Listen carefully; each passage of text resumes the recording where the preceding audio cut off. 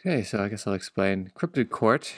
Every episode, we put a poll up on YouTube, and we have 3 randomly generated cryptids, and you can vote which one you would like us to debate. And whoever wins, whatever cryptid wins the poll, we will debate. One person will take the position that the creature is real and does exist, and the other person will just take the position that it doesn't exist. And our positions don't necessarily reflect our real views, but I think the debate format just makes it a little more interesting rather than us just agreeing with each other, right? Okay, and the winner of this episode's poll is the orang Mawas, which I guess the fastest way to describe it would be like, think of Bigfoot, but in Malaysia. Mm-hmm. I mean, if you say so. Yeah. I mean, you could say Bigfoot is the orang Mawas in the Pacific Northwest.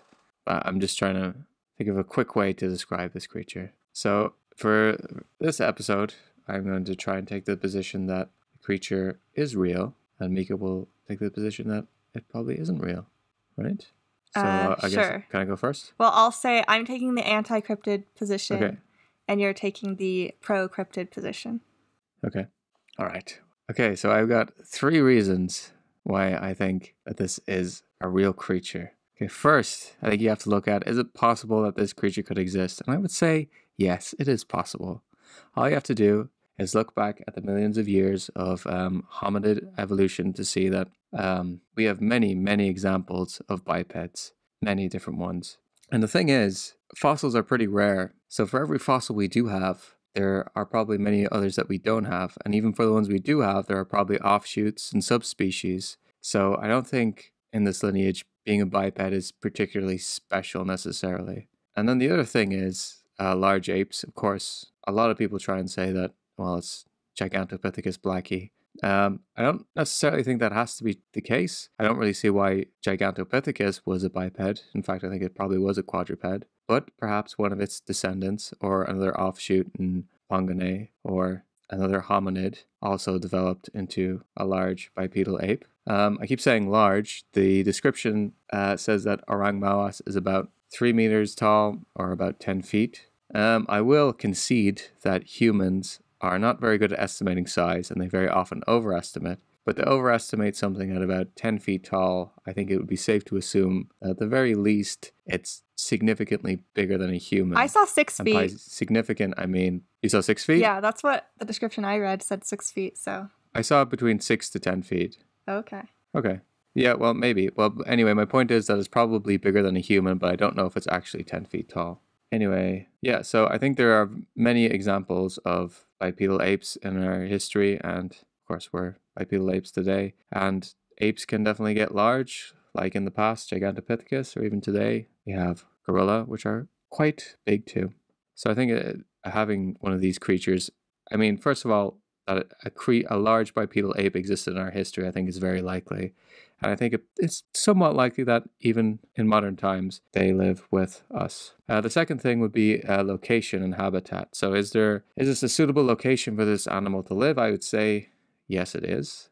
My reasoning for this is that if you look at the jungles of Johor, Malaysia and southern Malaysia, or even to zone in a bit more, if we look at, let's say, a national park, like Endau Rompin is a large national park, one of the oldest tropical rainforests in the world. It has a lot of biodiversity and it supports a lot of large mammals, including tigers, leopards, elephants, tapirs, deer, and many other things. The park is, 870 kilometers squared, or 304 square miles, which is pretty big, but is that big enough to support a small population of large apes? I would say it definitely is. And my reasoning for that is if we look at gorillas, okay, let's say you wanted to go on a tour and see some gorillas, one of the most famous places to do that is a national park in Uganda called the Mahinga National Park, which is home to 100 mountain gorillas, yet it is only 33 square kilometers. So 33 square kilometers is enough to support 100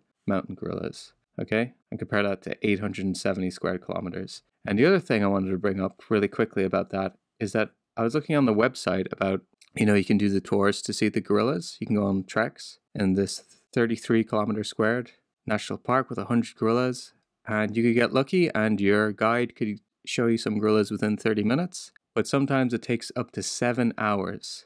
7 hours to find a gorilla out of 100 in this small national park.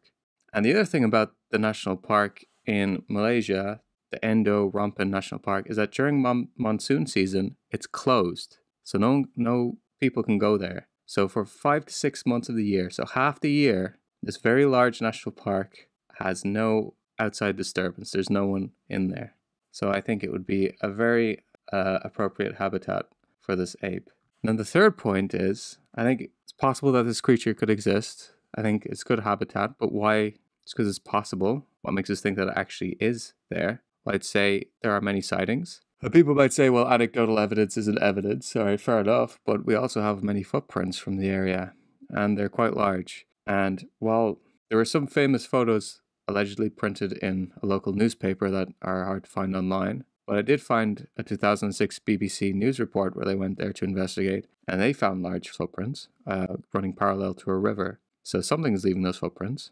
Really quickly, the final point is that people are seeing something. There's something leaving footprints. I've seen some people say, oh, well, it's sun bears. But there's a few problems with that. Sun bears are the smallest bear species. That even the big one, so a big male stands between 4 to 5 feet if it's standing on its hind legs, which is half the size of the upper limit. The second thing is none of the physical characteristics described sound like a sun bear. It has a flat, upturned nose like a gorilla, according to accounts. It has a bony brow above its eyes like a gorilla. It also emits a weird scent or a bad scent when it's startled, also like a gorilla.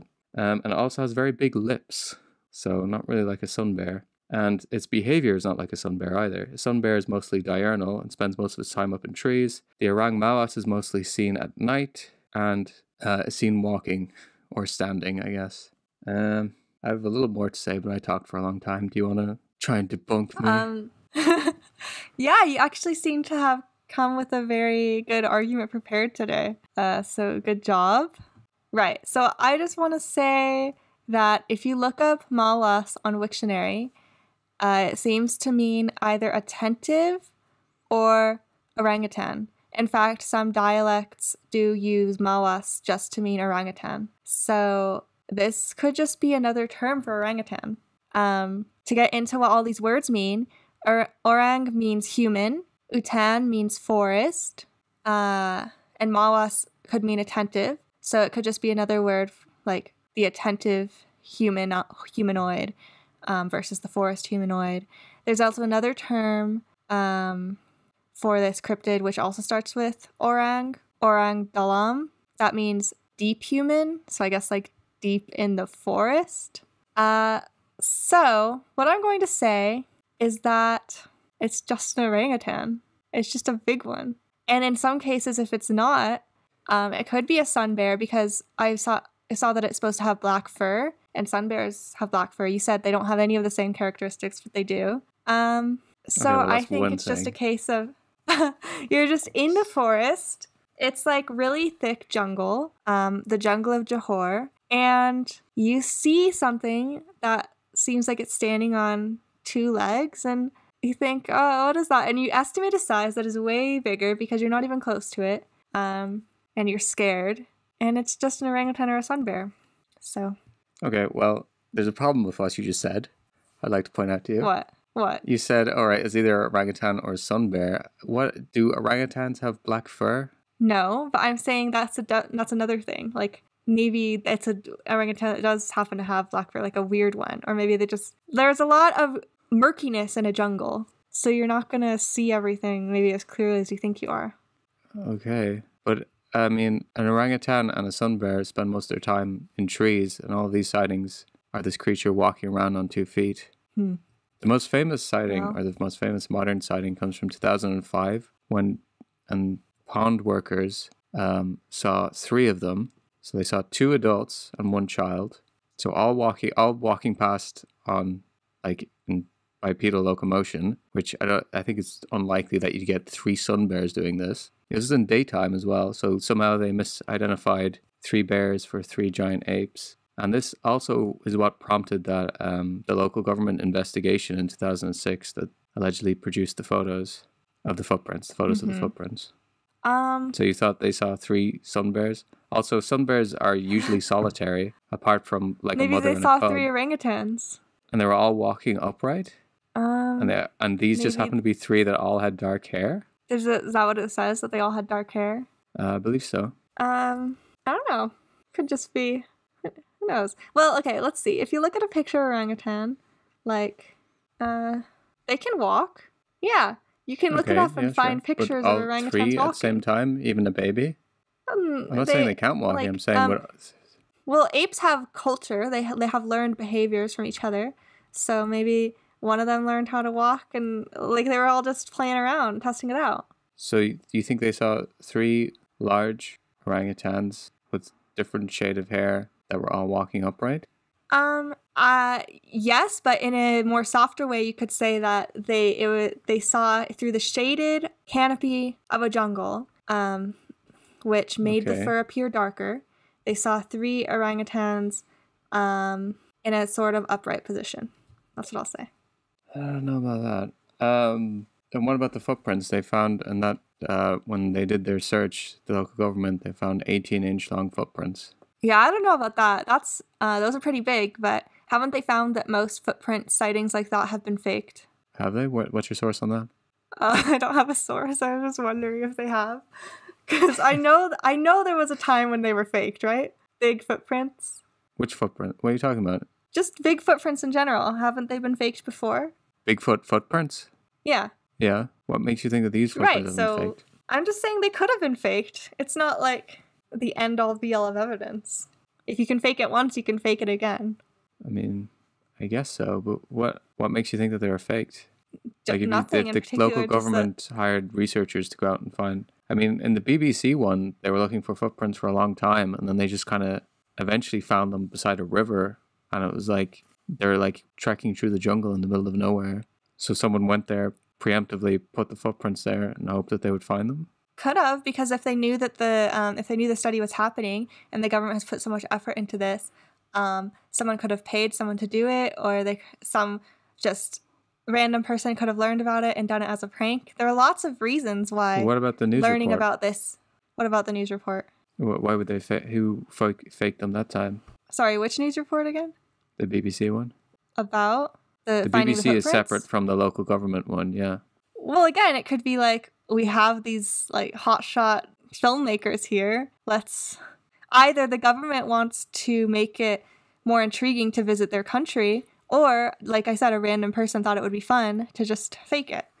There's a lot of reasons why someone would fake it. So. Yeah, I don't know how you'd plan it so well that people would stumble upon it. I don't know. Maybe they knew the route that the filmmakers were going to take, or the investigators. Maybe. I don't know. I think the biggest thing for me is like I don't think the description really fits an orangutan. And also the orang Mawas is supposed to be mostly nocturnal. Orangutans are diurnal. Maybe these are freaky ones who have behavioral issues, and that's why they're always walking, and the other orangutans think they're weird, so they have to. So these are freaky, extra big orangutans that like to walk on 2 feet. And have they're the outcasts. Okay. The last thing you said was that maybe they're outcasts, right? Yeah. And what I said was, imagine if speciation could occur. And then there'd be a different species. Well, it's only a few little individuals. We'd have to give them a new name. It's only a few individuals. I don't know if they've been speciated yet. Maybe they already have a name. I don't know if they've been speciated yet. And really? You saying... Well, the sightings have gone back hundreds of years. You saying maybe they already have a name. Again, I want to get into the linguistic aspect of it, where Mawas is already the name for a generic orangutan. So it's not like you can just say, oh, because there's a name, it proves that, or yeah, they have a name, they're a separate creature. So in some cases, it is just a different name for the same creature. So maybe they don't already have a name because they're the same. And what I'm saying is that there's a lot of these sightings, they don't sound like an orangutan to me. Well, what I'm saying is your speciation theory has issues, and just because there are a few weirdos doesn't mean that they're a new species.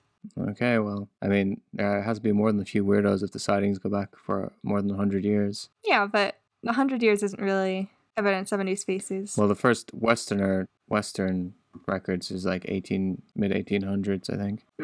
And you also have to think about how humans really love the idea of a giant ape in the forest. I mean, in every culture, there's this idea. I think it might just be a natural inclination of us to see something, and in our minds, we change what we remember, and we add more human characteristics because that's just human nature. And yeah. Well, the description of the face sounds more like one of the other great apes to me. Well, could be orangutan face, though. Do orangutans have that bony ridge above their eyes? Yeah, they do. They have a pretty bony ridge there. Very expressive eyebrows. I know. Well, I've said my bit. Yeah, actually, I do really hope that it's real because it sounds cool, and it does seem like it is a great place for it to be because the jungle is dense, and it could just be sort of, if orangutans can survive there, why not a slightly or a larger one that's also related to humans and orangutans is basically an ape. But as the anti-cryptid stance in this, I just have to say that humans can blow a lot of things out of proportion in their memories, and it could have been a sun bear or a big orangutan, and it's hard to see in the jungle. Could and have been a sun bear. Yeah, there's a lot of things that could explain this.